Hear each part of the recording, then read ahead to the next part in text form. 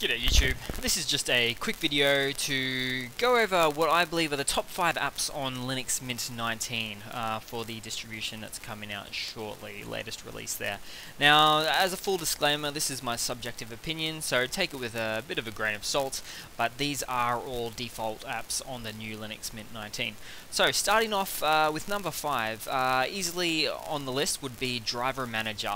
So this enables you to update or actually use proprietary drivers, say for an NVIDIA card, a Wi-Fi card, and the list goes on and on and on. Even CPU microcode proprietary drivers for that as well. So if something's not quite working the way that you want it to, you can always go to Driver Manager to get that hardware working. So that's number 5. Number 4 would be something called Redshift, which is something that's getting pretty popular in the modern day, which is it enables a bit of a red hue so that it causes you to go to sleep, that kind of thing when you need to.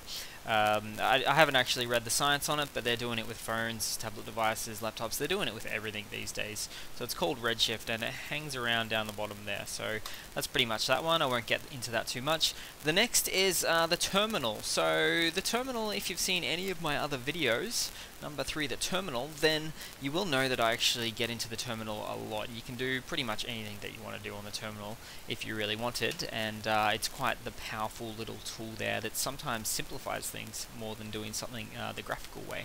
So that's pretty much that there.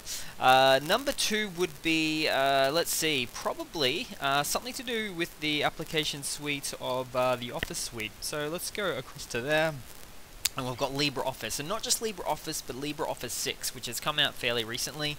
So you've got your spreadsheets, your PowerPoints, your writers, the drawer, which is the like Inkscape, all of those ones, vector imaging, things like that. But won't get too much into that. But it lets you to do pretty much everything you want to do in through these Office applications, similar to what Windows, Microsoft gives you.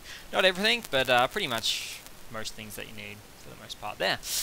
And last but not least is the program. So number 1 is TimeShift. Now TimeShift is pretty cool. It is available in Linux Mint 19 by default as well, as all these are on the list as mentioned.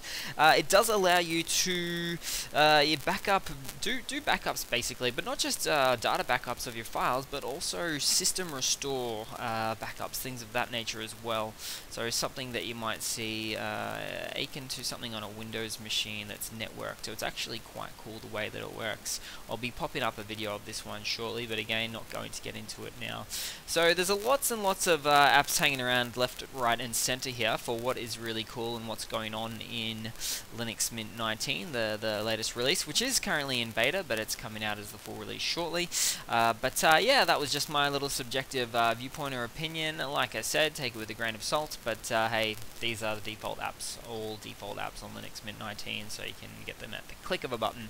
So cheers guys, hope you've enjoyed. Super quick one. Yeah, thanks for your time. Ciao.